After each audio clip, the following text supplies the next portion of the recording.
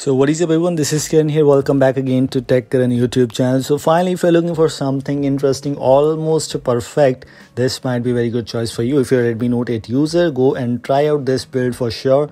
We're talking about Pixel 6 Pro ported ROM based on Android 12 for Redmi Note 8 users. This is of course a ported ROM, but it's ported from Pixel 6 Pro. Your device will be considered as Pixel 6 Pro and all the interesting features from Pixel 6 Pro are already there. Of course, some features which are device specific will not work for you, but this looks quite good. In the terms of performance, what I saw, it's great, and if you're able to see the quick settings panel, the black background is everywhere because it is stock Pixel 6 Pro OS. It is not a modified one, it's not a customization based, so it's all the things which you get in that stock Android 12, everything is here. If you're not interested in customizations, or if you're not into the customization things, then you can definitely give it a try.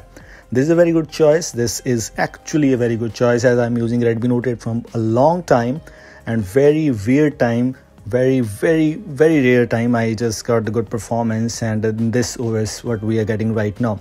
The power menu also has the black background, and you have the option to access wallet and device controls. You can add those controls here, but you can customize the power menu also. I think so. I made a video on that. If you want to check it out, you can.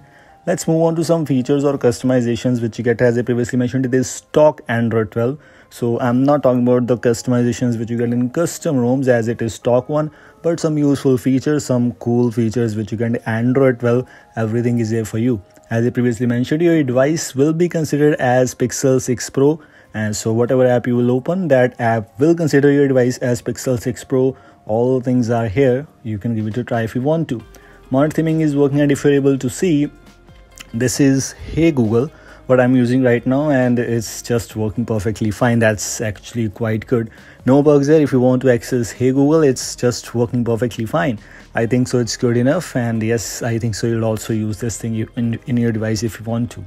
This is what I was talking about. If you move on to the app section and assistant section, you can simply configure the option called say Hey Google, and if you configure this, then you don't need to swipe from the bottom or swipe from the left side, right side, wherever.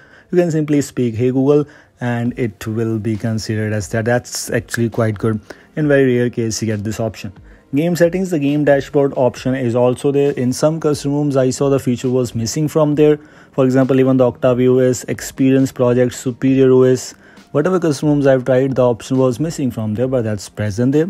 Including that, the Xiaomi Parts is also included. The new Xiaomi Parts is included, where you have the Mi Sound Enhancer, of course, which is quite useful. If you want to give it a try, you can choose headphones type default or choose a preset. It's up to you. Like that Xiaomi Doze, which is actually ambient display, which is always on display, but I'll not recommend you, and I'm not sure if it is working for you or not, because this is not kind of that useful. What is useful is you have the option of choosing the display color calibration. That's actually quite useful because of the display of Redmi Note 8. That's quite useful, and including that, the clear speaker option is also useful. USB fast charge is as always my favorite, so that's also there. If you want to try out, you can. Other things, let's just talk about some things in display settings. As I previously mentioned, you don't get any kind of features or customizations, but increased touch sensitivity. If you watched my previous videos on the developer preview 1, developer preview 2, beta 1, beta 2, those were the ports from these devices. So yes, the features are that kind of same.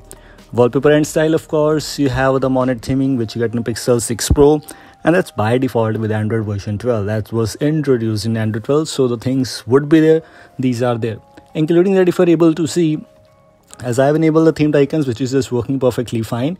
But including that, if you want to check out the app grid, or if you want to check out these grid sizes, these are customizable, which means I think so they have the modded pixel launcher. If I'm not wrong, the things are kind of same. If you want to customize that, you can. Maybe there would be some extra themed icons for you. I'm not sure about that, but yes, you can give it a try if you want to. So basically, things are quite good. Things are actually quite useful. And this port, adaptive preferences, of course, adaptive battery, adaptive charging, the both features are quite useful. If you want to give it a try, you can. I think so. It's good enough for your device. As I previously mentioned you, I will not recommend you to use these things as a daily driver, but if you want to, you can. Some pixel features are also there, for example the live caption, which is very useful.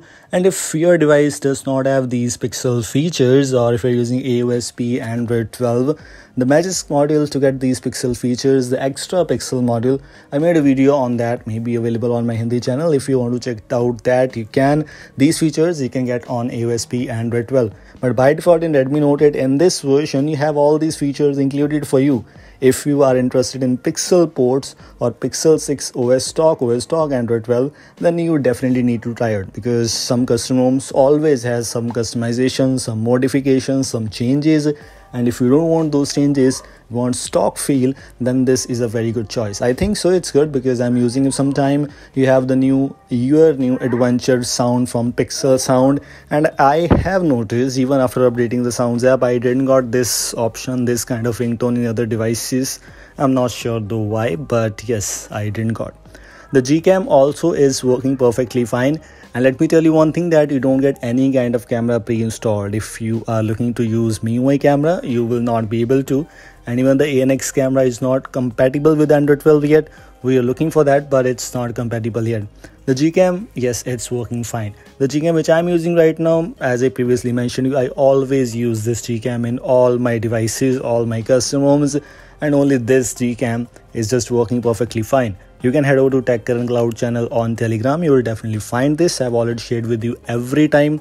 If you still want the link, you can comment below. I'll try to provide you that link also.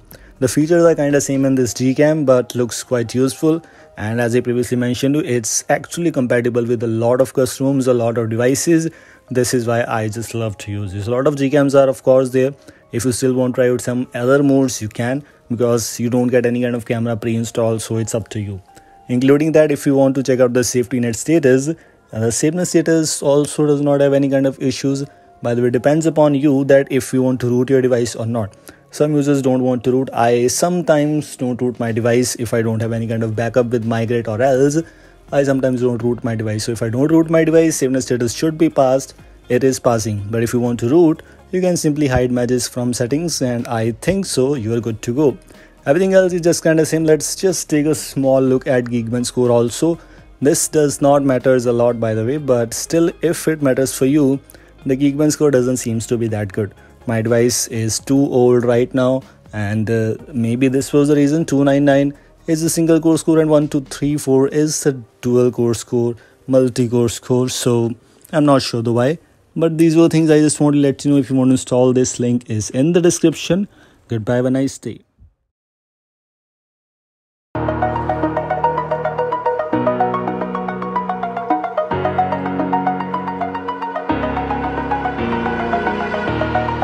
Over the edge, feel like I'm floating through the air.